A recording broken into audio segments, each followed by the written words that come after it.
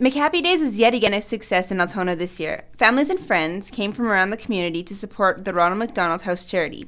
Keenan, a friendly McDonald's employee, was more than happy to share a little bit about what was happening in McDonald's McHappy Days today. Someone actually came in and bought 23 Big Macs and 2 Happy Meals. So that'll be $25 in donations just right there to our local charities, Ronald McDonald House. And $1 from every Big Mac, Happy Meal, and McCafe beverage will be going to Ronald McDonald House. And you even have some local celebrities stopping by in the very near future. Yes, we actually have celebrities from the town hall, the RM, fire department, police department, and actually the principal of Elmwood. The care and love of the people in the area was evident today at McDonald's. Thank you to everyone who came out. For Pembina Valley Online, this is Matea Nickel.